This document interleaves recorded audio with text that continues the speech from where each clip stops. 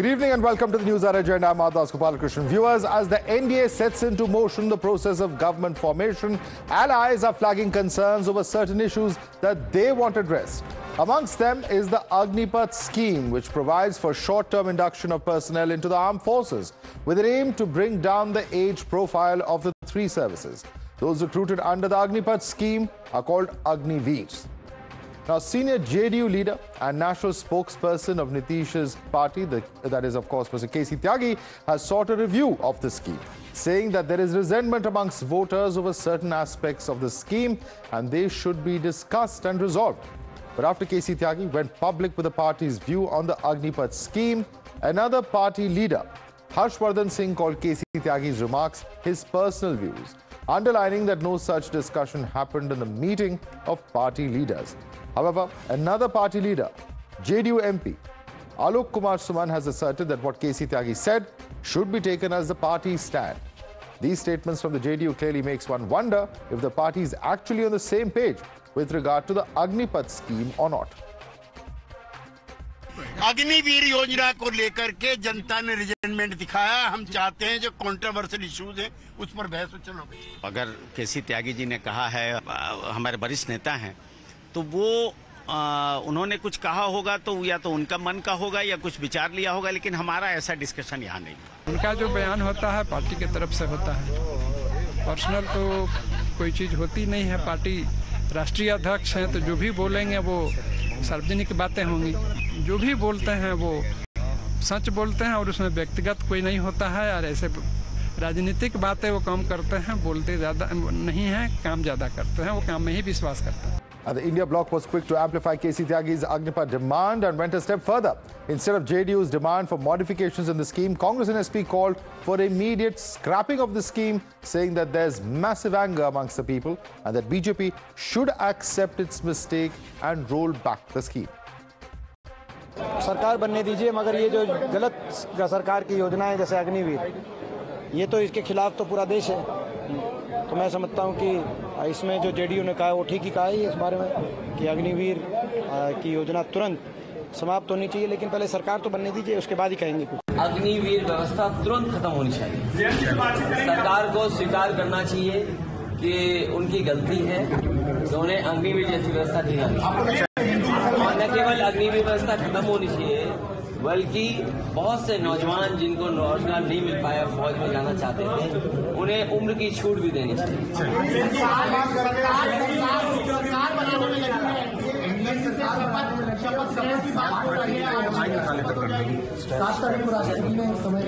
तो अच्छी बात है, वो तो गिनती है। So now these alliance partners are coming together, but now we are also witnessing that some demands have also started being raised.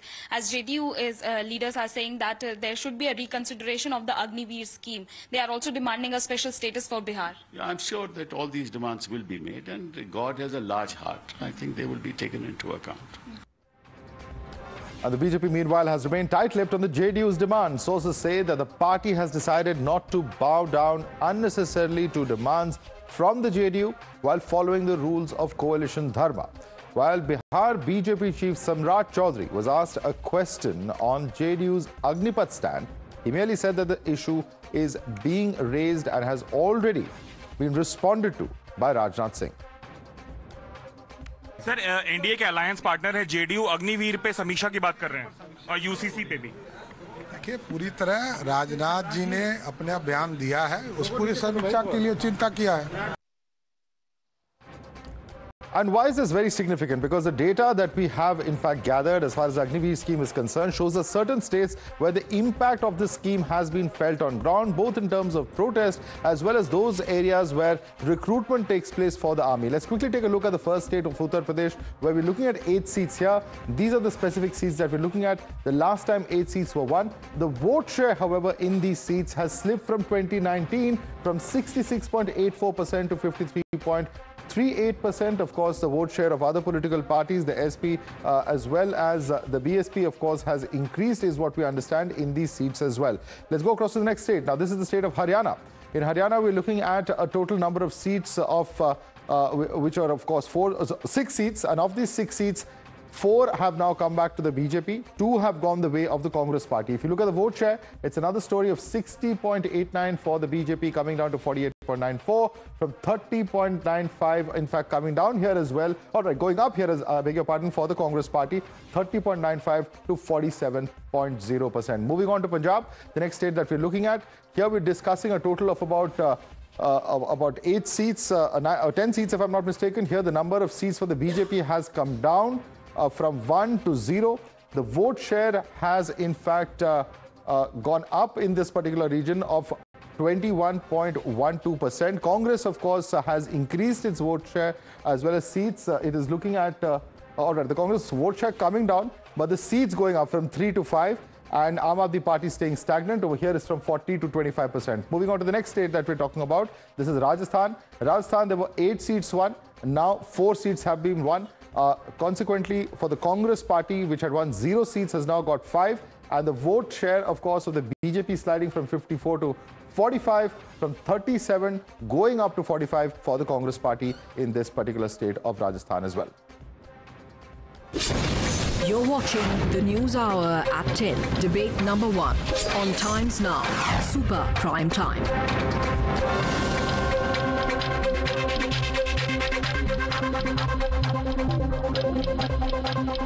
Let's take this across to our guest joining us. Dr. Anandranathan, author, is with us. Major General G.D. Bakshi, retired defense expert, is with us as well. We have with us Neeraj Kumar, senior leader of the JDU.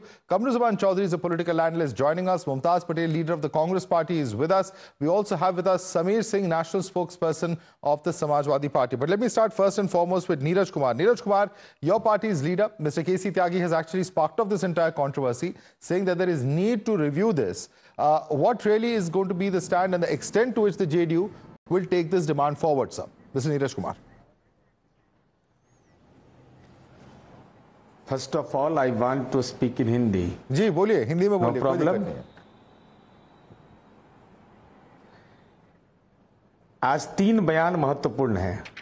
माननीय केसी त्यागी जी ने यह बयान दिया अग्निवीर सहित विभिन्न मुद्दों पर कि इस पर रिव्यू करना चाहिए.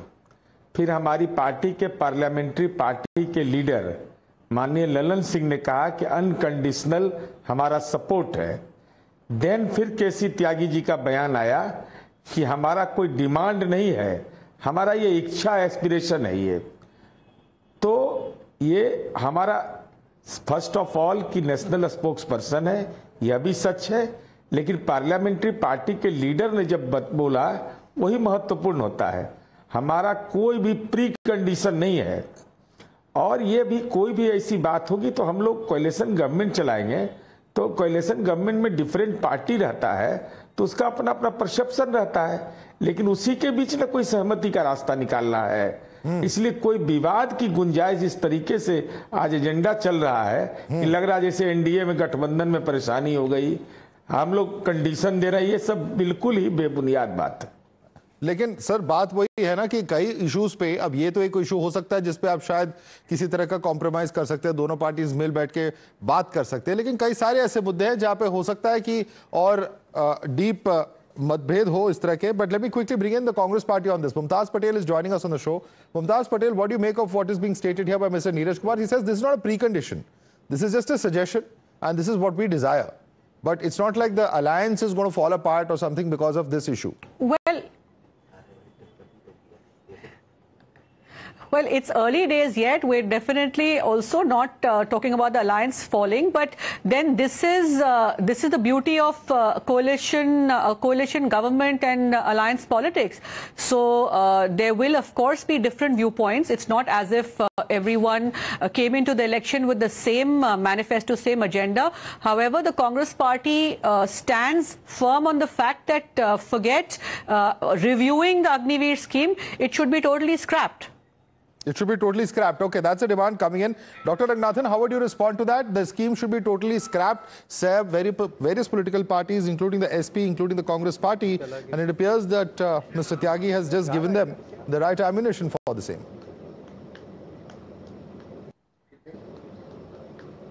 Dr. Raghunathan, can you hear me?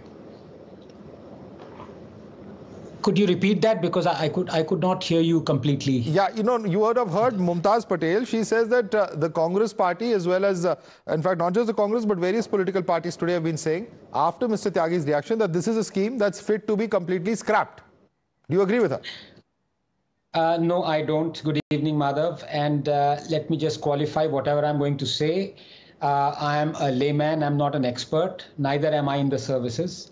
And there is one exalted gentleman whom all of us respect, General Bakshi, who's there, and his views might be in disagreement with mine, but I completely respect what his views are going to be, because I've heard him on Agniveer before.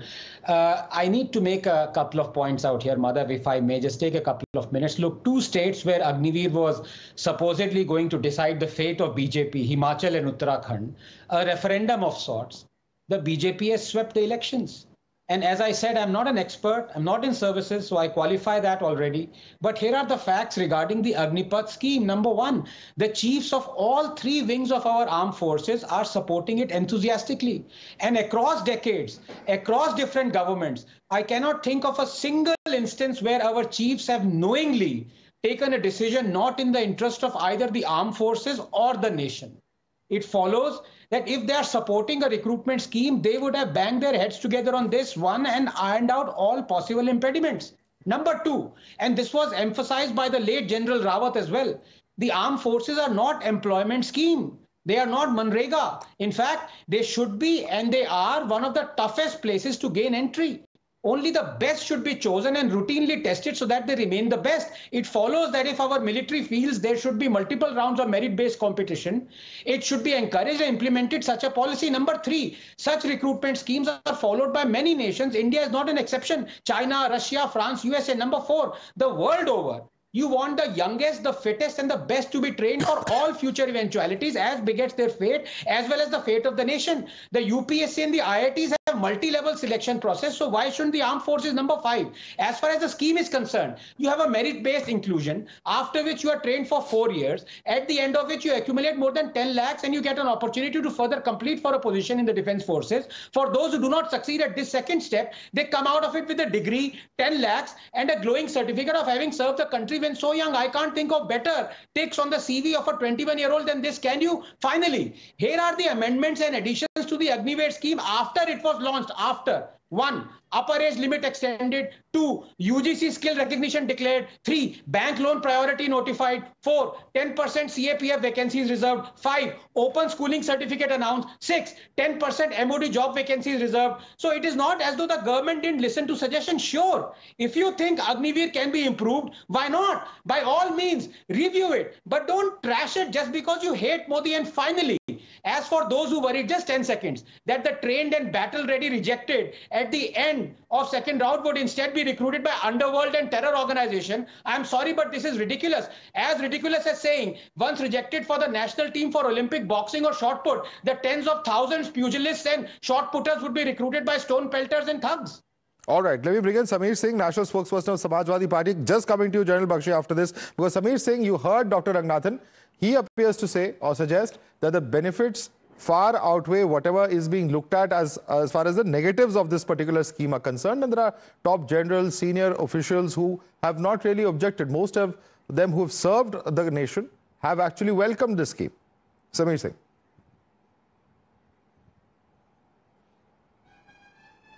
Good evening, Madhav. Yes, I've heard what Mr.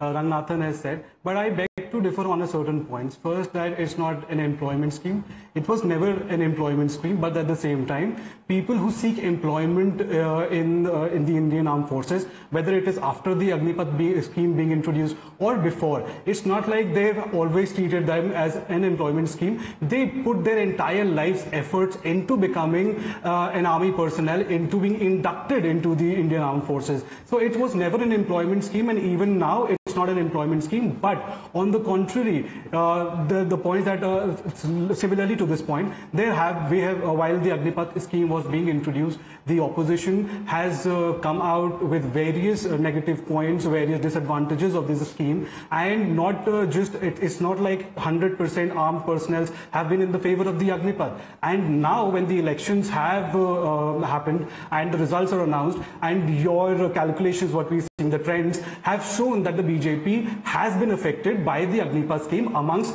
various other schemes that were negative for the country but were still passed by the parliament of the existing parliament that existed before these elections. Now we would like to thank, and this is what the opposition, half our agenda has already proved. Why? Because it's not a majoritarian government, it's not a BJP's clear mandate. So we expect that the alliance partners will, along with the opposition, will restrain the BJP government from gaining autocratic style that it was used to function earlier. All right, so we'll get into that. We'll get into that debate with the JDU, but I want to bring in Major General GD Bakshi. So how do you look at this entire debate? Because of course, as Dr. Ranganathan says, politically speaking, perhaps the BJP wasn't routed on the basis of this, but yes, their popularity, their vote share, and in some states even the seat share did come much lower than what it was in the previous Lok Sabha election.